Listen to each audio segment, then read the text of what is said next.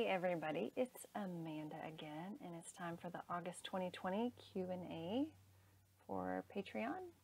And I'm kind of excited because we have some really great questions. I'm glad I sent that little message out to everybody because you guys, you alls did a great job, you'uns, and sent in some really great questions. So let me move over to my other window here. Got 3 windows going on. And that one's mine. That one's not the first one. Okay. First one is from Rebecca. What would you say was the biggest limitation we stepped into by becoming humans on Earth? And I'm going to invite you, as I always do, take a deep breath and just let everything go that you've been dealing with. Like, just check in and make sure you got everything relaxed, because every time I do that, I realize I have been tense. So, all right, the biggest limitation.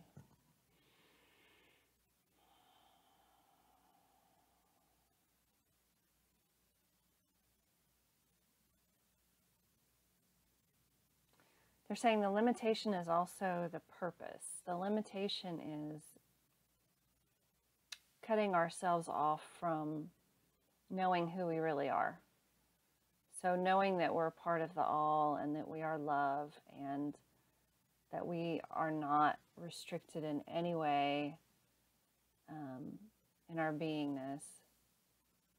But we come here to experience that. We come here to experience pretending to be separate.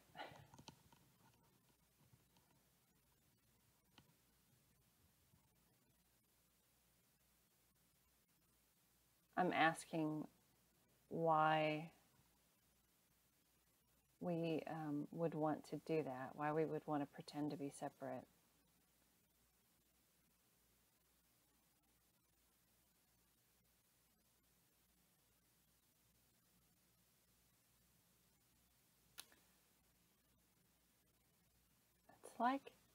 It's like it's fun for us to be who we are, and like be the light and the love. To once we're out of this experience, that we can look back on the experience and say, even though we didn't know who we really were, look at all the examples of it that we gave in this life, in this everyday existence, where we cared about people and we worked together with people. What else?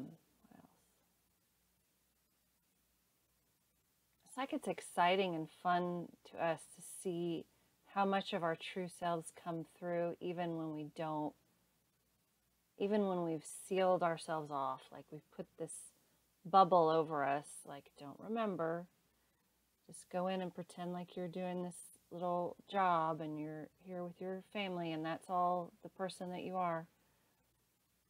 But to see how the real you expresses in that situation.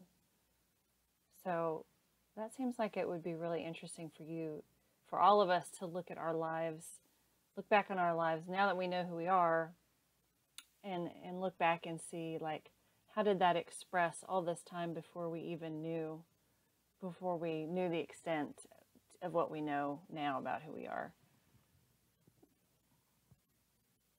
Cool. I hope that was a good enough answer.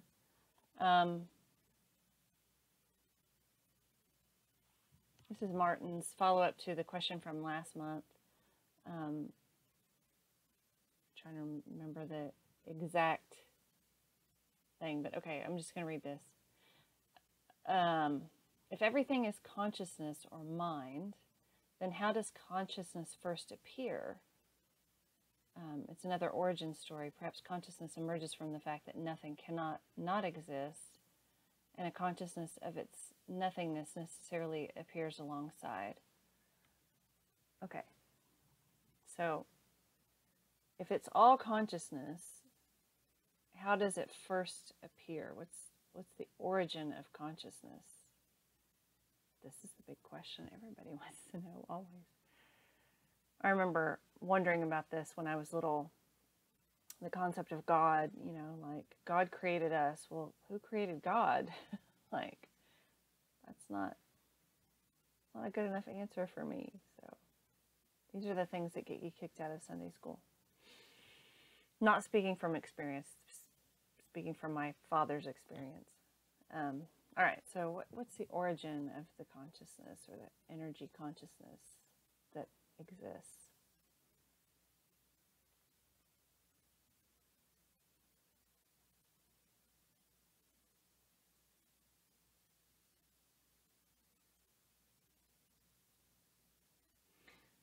They're saying, okay, we know it's hard for you to imagine this because your life is experienced in start point, you know, middle point or present moment, and the end point where you leave your physical existence. But if you could just try to fathom the idea of there isn't a time, there isn't a beginning, and there isn't an end. It is existence.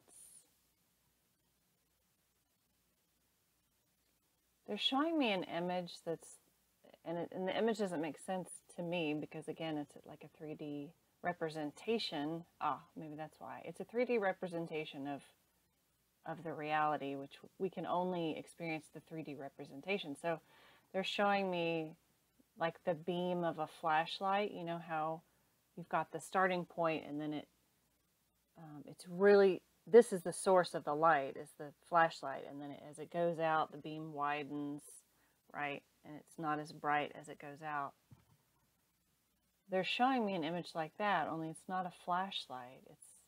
It's source, but it doesn't end. It just, that point of the brightest light just is like, it just keeps replicating. Well, that's not even the right way to say it. It's not doing anything. Its existence. It just is. And it just will keep, again, I'm trying to explain this in terms of time. It just keeps existing. And every time you can think of, it just is. It's just always there. It's always there. It's always going to be there. It doesn't matter how far you go back. It's infinite. And it's infinite the other way. There's no way to describe it other than it is. It doesn't begin and it doesn't end.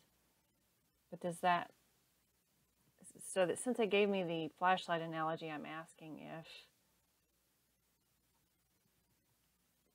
it has confinements, because it looks, you know, a flashlight beam exists in the beam, but it doesn't exist outside of the beam. So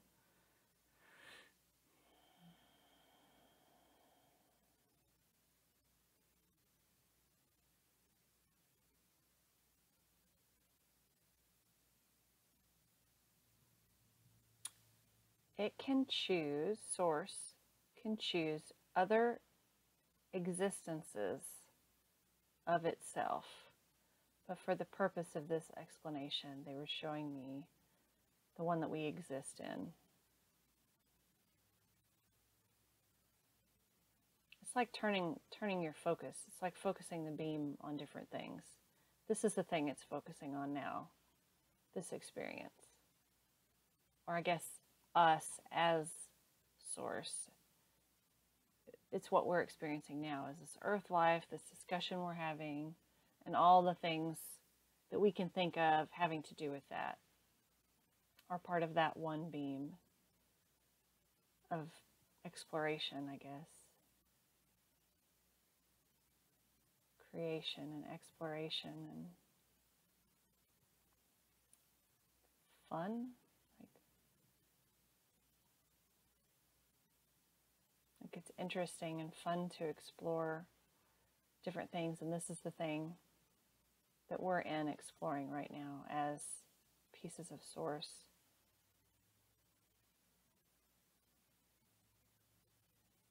And it just, the concept of we can't we can't understand something that doesn't begin or end, because that is not how we exist here. That is not how our brains work. And it's not supposed to. Our brains aren't supposed to work that way, because we have to. We're here for a purpose, to experience in this way, and so we can't not experience in this way. I mean, we can have a concept of it, but the true integration of it is not what we're trying to experience in this, whatever you want to call it, dimension, this life. Let me know what you think about that. I don't know. It is hard. It is a hard concept for me to imagine infinite. Okay, and this is my question. What can we do to block the feeling of the collective when it feels very negative or oppressive? And should we? Or is there a purpose to feeling the oppressiveness? And I ask this because sometimes I will, oh, it's 11:11. Sometimes I will wake up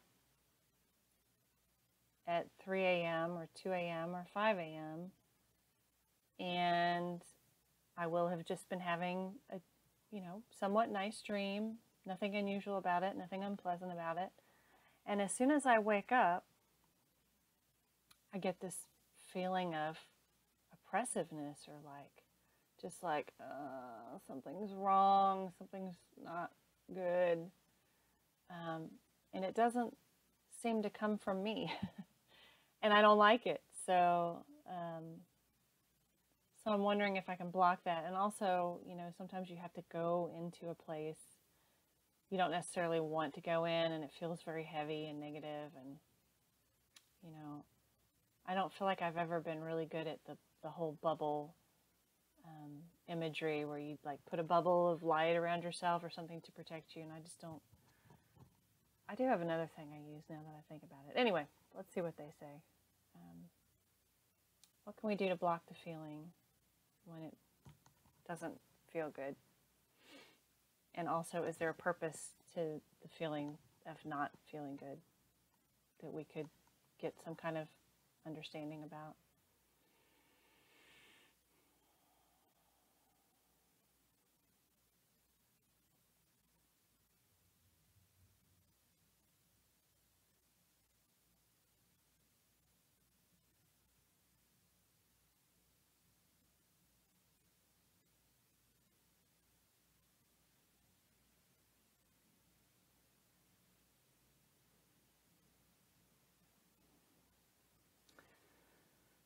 They're reminding me of a couple of things. So after my mom died, I remember I was at a health club, and I was walking the track, and I suddenly felt very vulnerable for some reason. I kept looking behind me. I kept feeling like somebody was going to come up behind me, and surprise me or something. There was nobody else on the track. But all of a sudden, I felt like these two gigantic bodyguards just dropped down and were walking right behind me. And that was a nice feeling, because they were big, big male energies. Two of them walking right behind me. And then I was able to, feel fine. I didn't question it at the time. I just thought, well, if that's my imagination, I feel better, and I'm gonna go with that. And I don't remember any other time trying to call them in or anything, but the other thing is, recently, sometimes when I channel, I didn't do it today, and I haven't done it for a week or two, or maybe a month, I don't know. Anyway, but sometimes I'll imagine, I'll call in a couple of guardians, sort of. And I don't like to do that, because when you tell yourself you need guardians, you sort of create the energy where you need guardians, if that makes sense. You're calling, you're allowing for that energy by saying that you need those things. So I try not to do it too often, but anyway, yeah, I'll have a couple drop in, and they're different every time. They're not always the same. And then there's this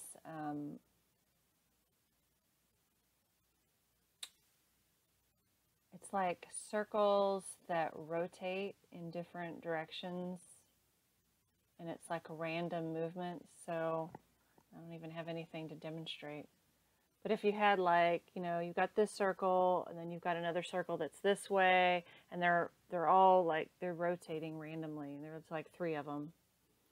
And so sometimes I can't do a bubble, but I can do that thing where I see the rings like constantly. It's like they're clearing the energy around me or something. They're constantly rotating, and I don't know what that is, but that's just, when I asked for a little protection, because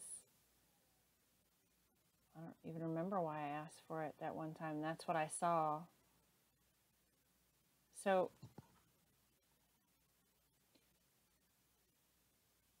is it okay for us to do that? Or is that, like I said, calling sort of the negative to you when you're expecting the negative? So you're in protecting yourself from the negative, it's like you're saying, I expect the negative to come around me. Is that accurate? Or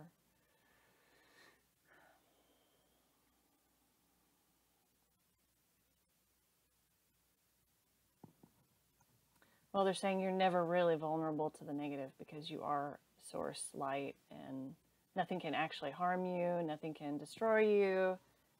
You exist, you've always existed, you will always exist as a part of source.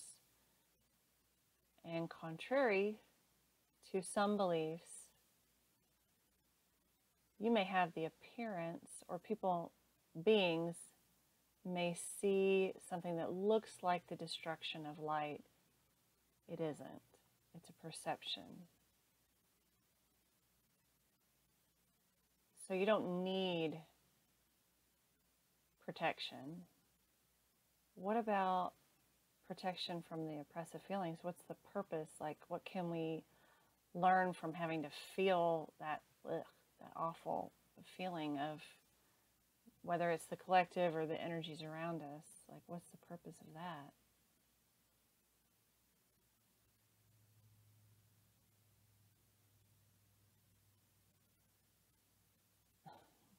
They're saying, do you not feel empowered when you can sense these things?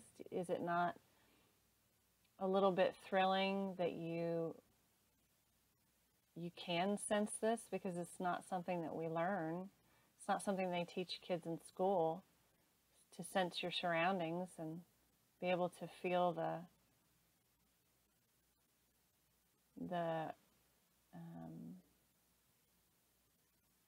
how do I even say that? The feeling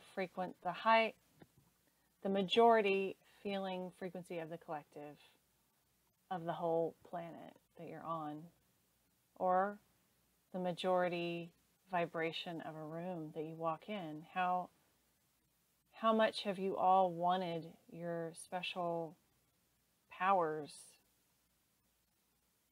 And this is one way to know that you do have these gifts that you've wanted, and you have other gifts, but this is the easiest one to tap into. This is the easiest one to acknowledge,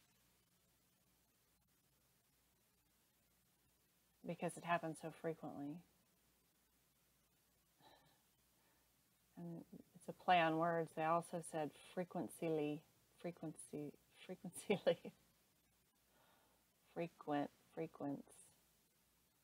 They're playing with the language there. What if we don't like it?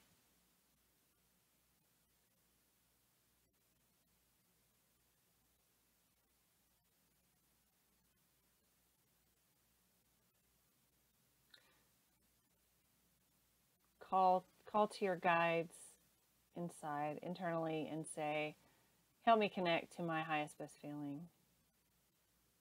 Because I know I have tried this when I feel that oppressive thing. I've tried doing it by myself, and like, I still feel yucky. I'm thinking of my highest best. My children are awesome. I love my children. No, I can still feel the yuckiness around it.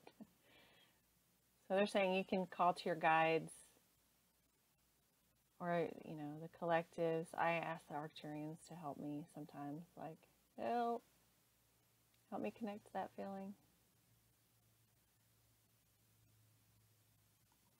That's interesting. Okay, next question. What sort of major natural earth events can we expect to occur in the next several months to a year? Not calling them natural disasters, natural earth events, because they happen all the time. Next several months to a year. What do we got?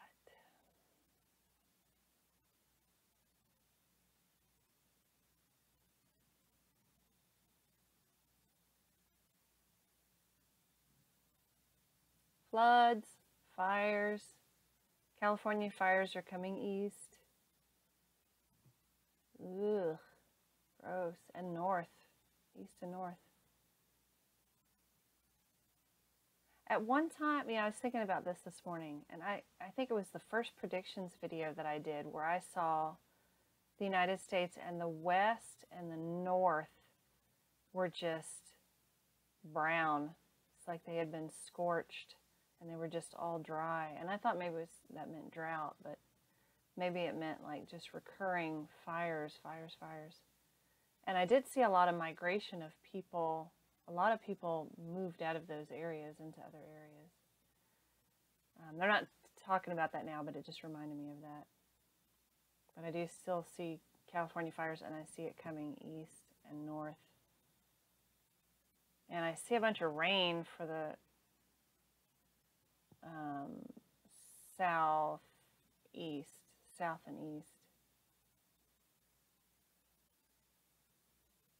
Of course, I also know that there are 2 tropical depressions forming down there.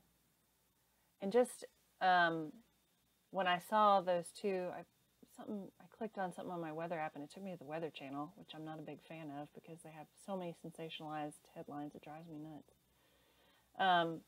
But there were 2, they showed one coming towards the Gulf and one sort of coming over Florida, and they were sort of looked like they were meeting into one. And I belong to a Patreon group. It's actually called Crypto Viewing. They do a lot with cryptocurrency, but they have like 5 to 7 remote viewers, and they do like a monthly recap of what every remote viewer saw for that month.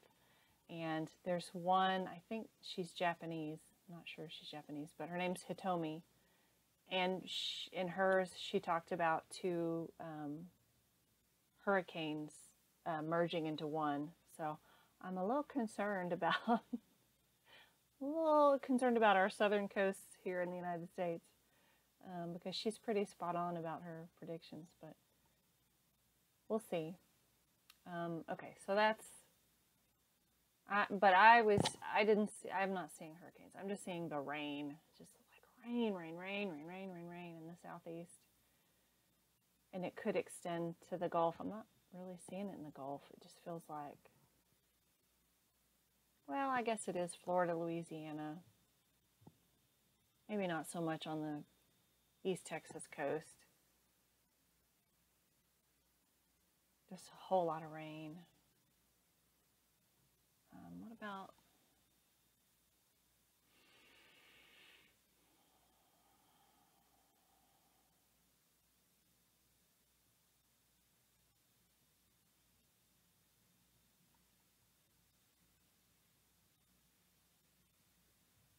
something's going on in Canada? I'm seeing a lot of water spilling over the top of something.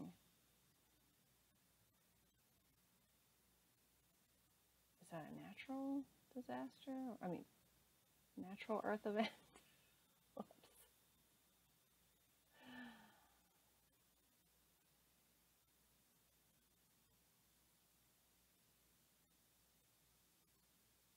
It looks like a waterfall, but like Niagara Falls, like more than that. It's like so much water coming over something, spilling over something.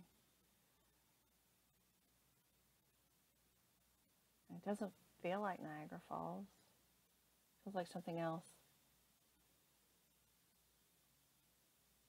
All right, let me just do a world. Well, first of all, is that it? Fires and floods? Hail.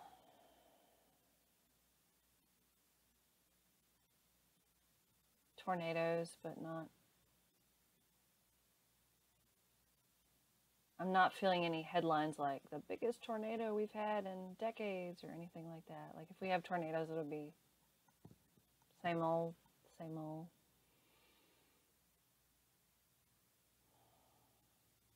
More hail for the Midwest, but maybe a little further east than the really devastating ones they had recently.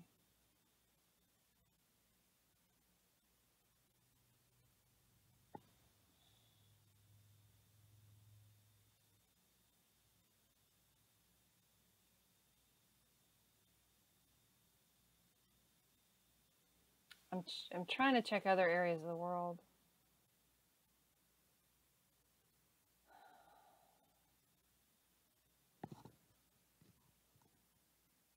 That's too much. All right, we'll just go with the United States ones for now. To a year.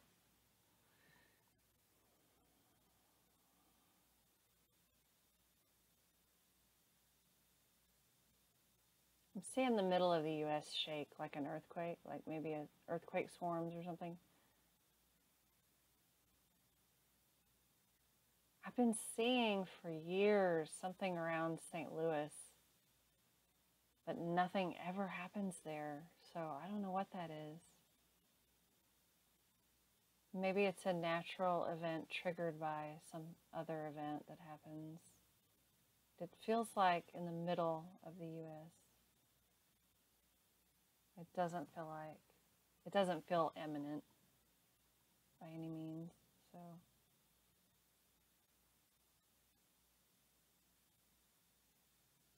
All right. That's all I can get for now.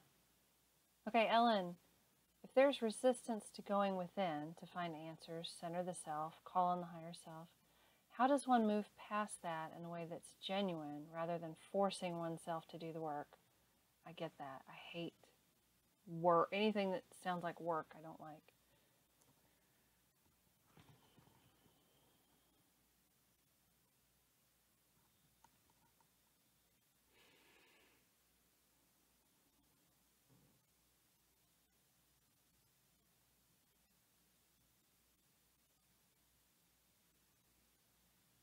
They're talking about just trying to bring joy in as much as you can. To try to make everything as fun as you can. And the things that you need to know will naturally unfold. And when something does come up, they say, just observe rather than internalize it. Because they're saying we have a tendency to feel bad. When something bad comes up, we have to look at something we don't like, and then we feel bad. So they're saying try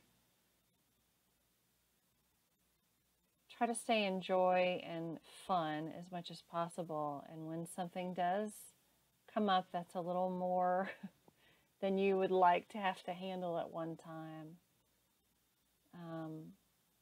just try to observe it. Maybe, for me, sometimes I have to sit down and journal it out. Like, why is this triggering me? What has this got to do with? Why am I feeling this all the time? Why does this keep coming back over and over again?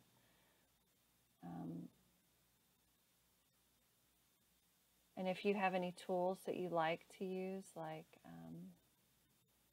you've used before that have really served you, I was trying to think of an example.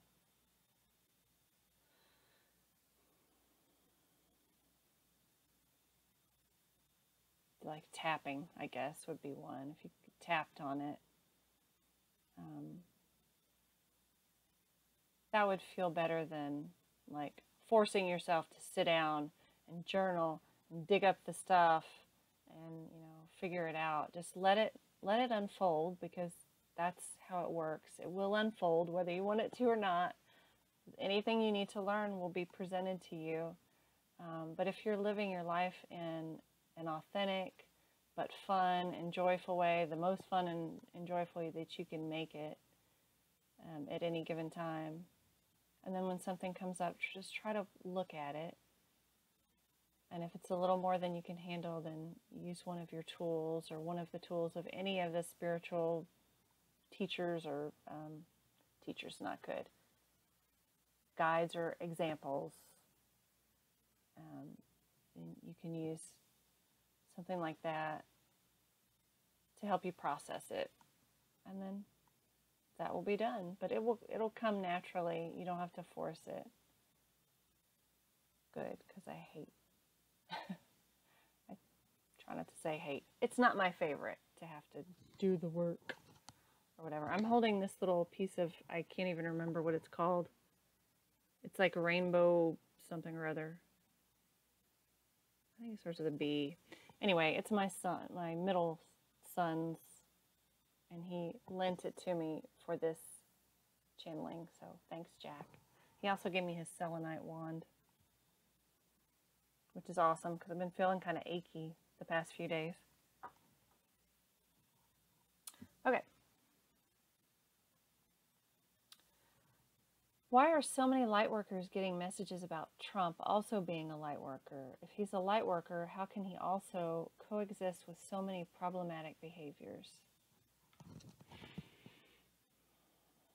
I already got some stuff on this, but let me see if I don't want that to be my 3D self answering, so.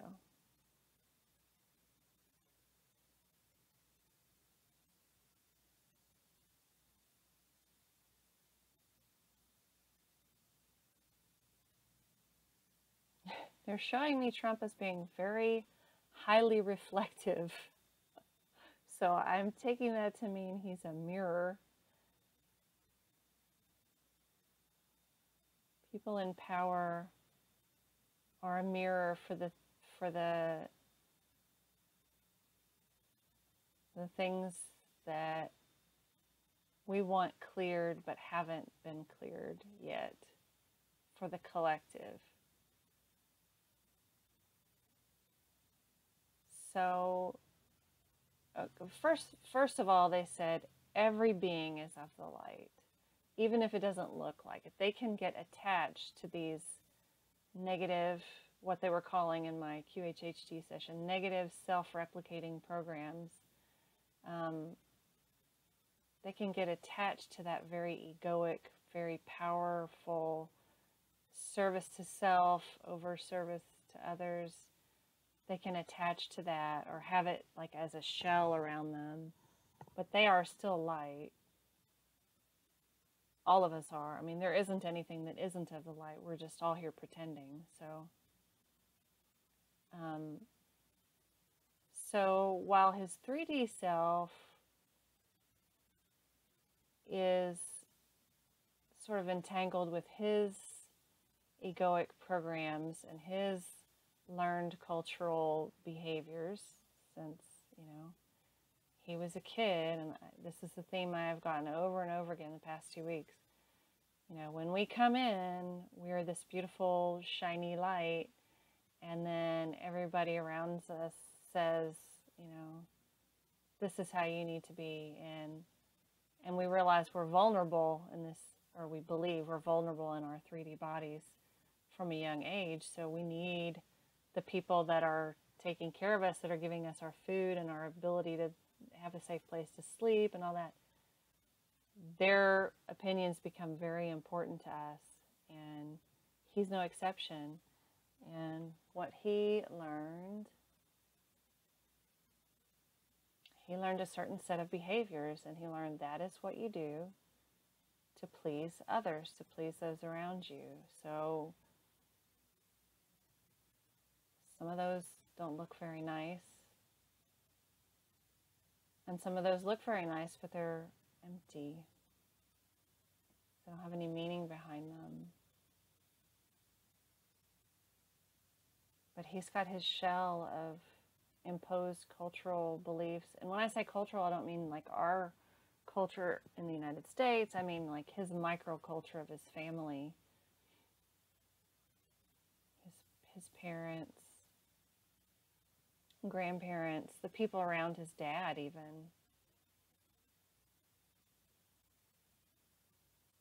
And so in his mind is programmed that way. His mind says, this is right. This is the right way to do it because this is how you succeed.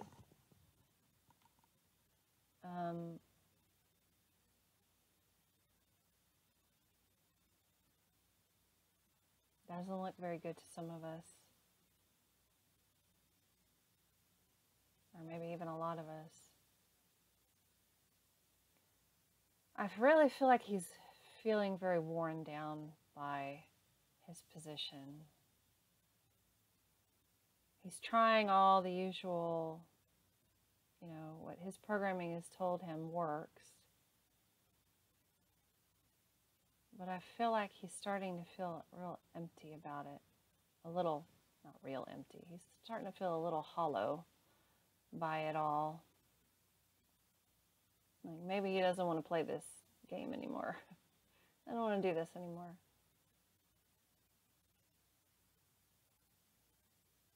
Okay, but I was also getting something earlier about, from a higher perspective, what his role is. And I think they've already said this, the shiny reflective mirror about the collective. So he's not only facilitating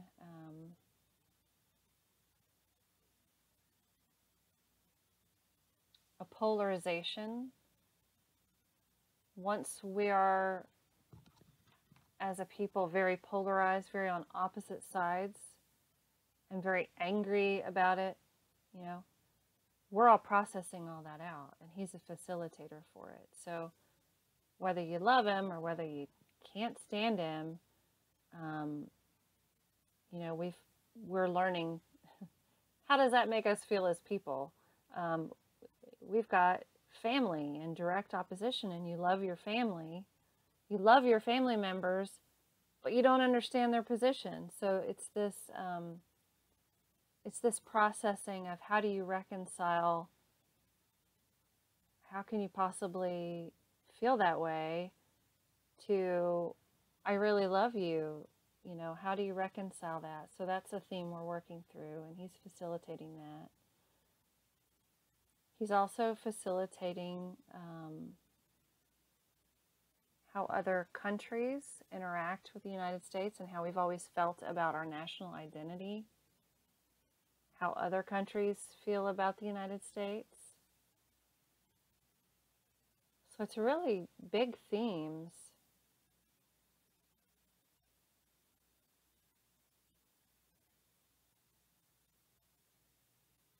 So, if you want to look at it from a higher perspective, he's really facilitating our coming back to center.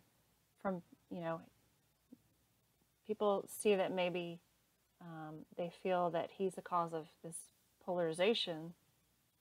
I really think any politician, it doesn't matter who it is, any politician, any president, and it seemed like this for decades and decades now, we've been very polarized, but he is like super great at this polarization, which to our 3D selves makes us like, what? But from a higher perspective, I mean, we are working through a lot of heavy themes of, and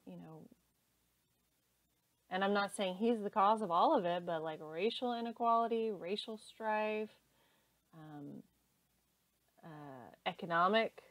socioeconomic problems, like who are the lowest paid, the least respected, who are the highest paid and the, get the most benefits. Like, we're looking at all of it. How does our money system work? How does our education work? How does our food systems work? How does our medicine work? I mean, everything is coming up right now. This is why it's the big shift, because it's all coming up for us to go, is this how we really want to live our lives? Is this really what we want to be a part of? And it's all of those questions that we're starting to ask ourselves. They call it waking up. It's that one day when you wake up and go, why do we have a statue of a guy who believed slavery was an okay thing and owned slaves himself. And I don't even know if this statue exists, but like just as an example, like, oh, why are we celebrating that?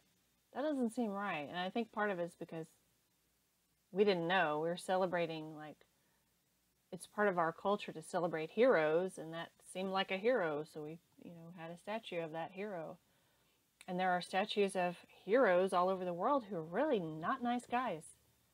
And I think it's just like one day you wake up and go, why are we doing that? Like, do we want to keep that there?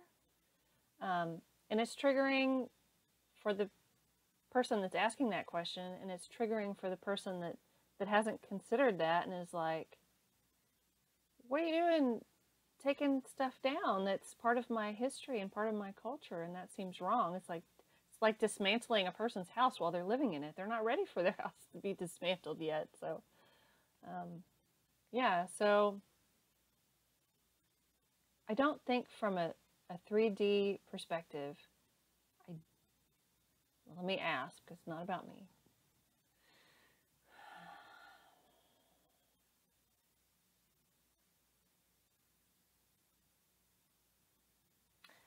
Okay, I feel like Trump feels like he has the feeling. It's like he feels like it's his calling to be in the position he's in and to be doing what he's doing.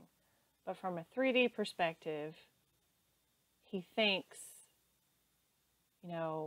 calling people names and using derisive remarks, he thinks that is how he's supposed to do it. So from a 3D perspective, I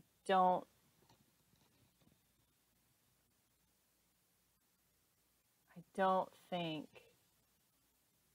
he doesn't have an awareness of what a light worker is, what source is,